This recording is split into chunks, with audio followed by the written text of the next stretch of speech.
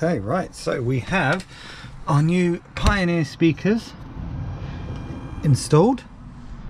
The wiring needs tidying up at the moment, but just to show you how it's been run. So it runs in from the back there.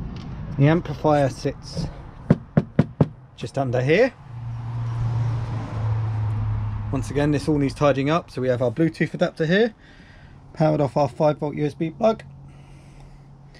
We run off our fuse box just here for our converters, and all the wiring runs into this channel just here, comes underneath through the firewall, and once again the amplifier is just under here with the wiring that's come back to here. So we still have the front speakers to do, but these are the rears so far. I'm going to order some new front ones, I think, because I think I'm going to go components in the back, because I have a bit of space just here for another one. Let's get some components in. Right, let me get this tidied up and cleaned and the wiring finished off. Well, tidied up really, the wiring's finished, it's working, and then the next video will be it all working. Well, the next part of this video I should say. Remember to hit that like and subscribe button.